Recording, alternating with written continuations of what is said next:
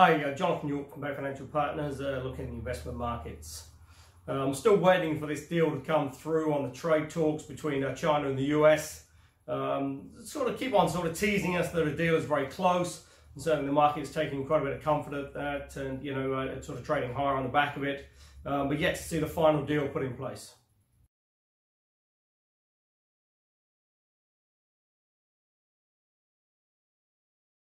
But as stated here before, I think there was very little danger there wasn't going to be a deal. Both sides need it. And so it's just a question of sort of seeing the sort of final wording and how it's put into place.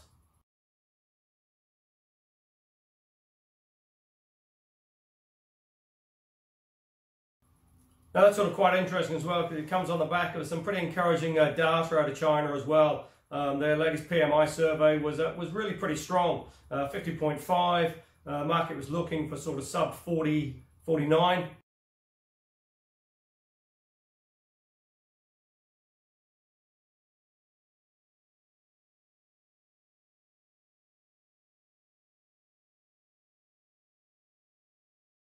That comes on the back of some pretty encouraging manufacturing data as well. So just maybe the policies that were put in place last year, sort of structural changes in terms of the Chinese economy, are starting to take effect.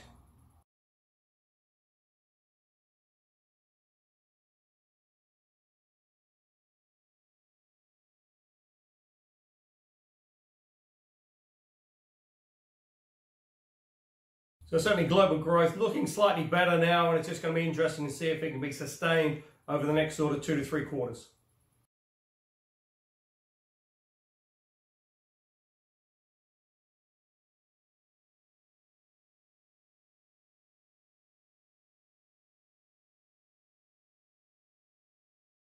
Now, certainly from the US perspective, that could be quite interesting for the Fed, having come out now and said that, potentially there's no further hikes this year. Certainly the data coming out of the US was a little bit on the soft side, but now if you're starting to see a little bit of recovery out there in the global economy, that should then benefit the US economy. It'll just be very interesting to see how the sort of Fed plays that and what impact it has on the dot plot.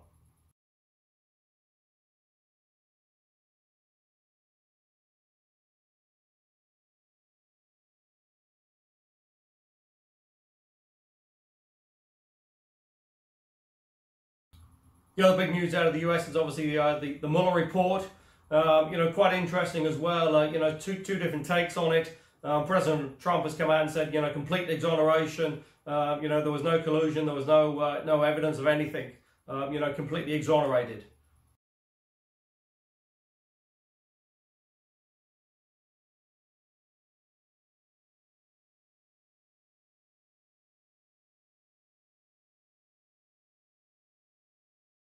But if you actually read the report, they just couldn't find enough evidence to support the claims. And Mueller was quite clear it did not completely exonerate the president.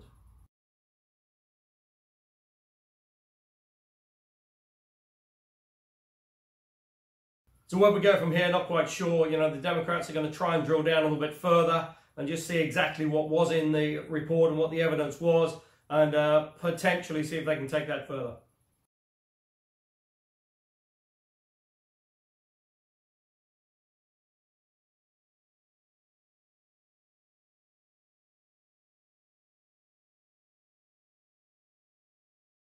Now, we'll see on the back of the sort of global growth pickup, you've seen oil spike a little bit higher. WTI is now above $60. Brent is pushing 70. And again, just going to be interesting to see how it sort of plays through. Certainly, if the growth potential out there for the global economy does continue, then you would expect oil to trade a little bit higher.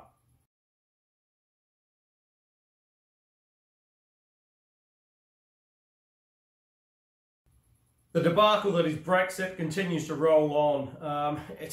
It's really just astounding that the politicians in the UK are paid to serve and govern the country.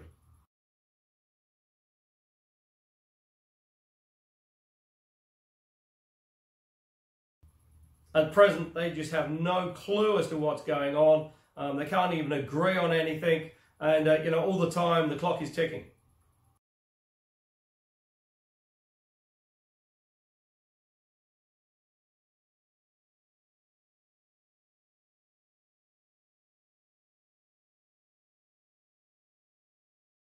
And you've now got the quite ludicrous situation where they've voted to make sure that the UK doesn't have a hard Brexit with no deal in place, but yet every deal that's put forward, they can't get a majority to pass it.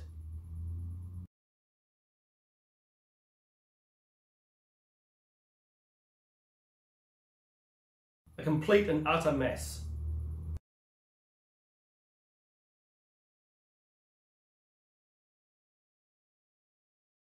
We now have about 10 days to sort things out before April the 12th.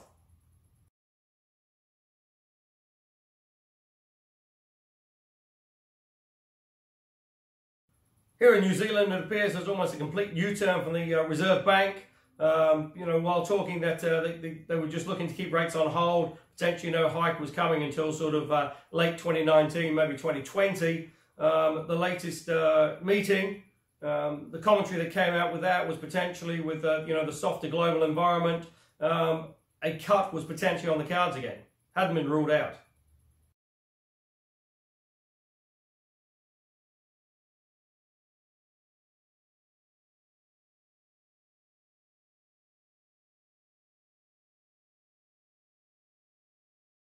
Now that's really quite interesting. You've got the OCR at record low levels of 1.75. Some economists now are predicting maybe 1.5 by June and potentially 1.25 by the end of the year.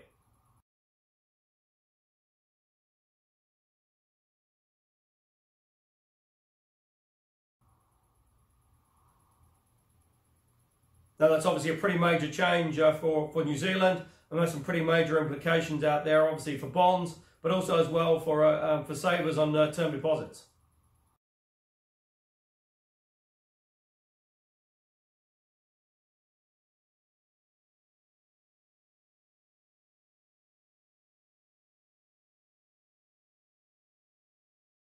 So, if you are looking for income options out there, there are plenty of alternatives available. Call us on 0800 867 323 or go to the website www.bayfinancialpartners.co.nz.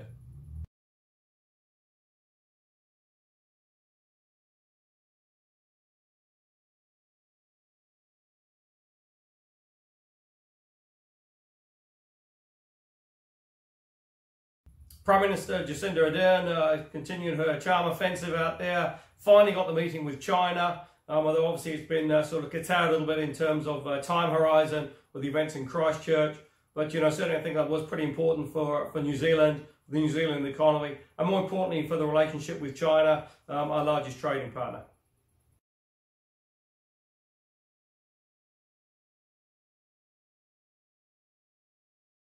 A little bit of activity out there as well on the fixed interest side. Heartland Bank looking at a bond. If you're interested in that, call us on 0800 867 323.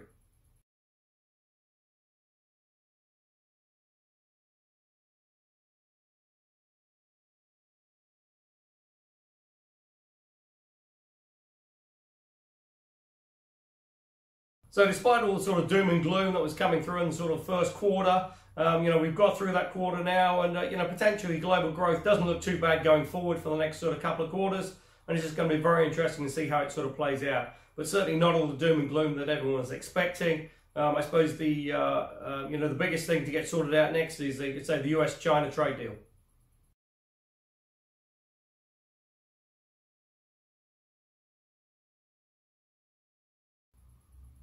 Also as well, it's a pretty good time to look and just check those KiwiSaver balances and look for the employee contributions or the contributions made by individuals just to try and maximise that tax credit. If you're unsure on what they are, call us on 0800 867 323 or go to the website www.bayfinancialpartners.co.nz for lots of interesting articles, and we look forward to speaking to you soon.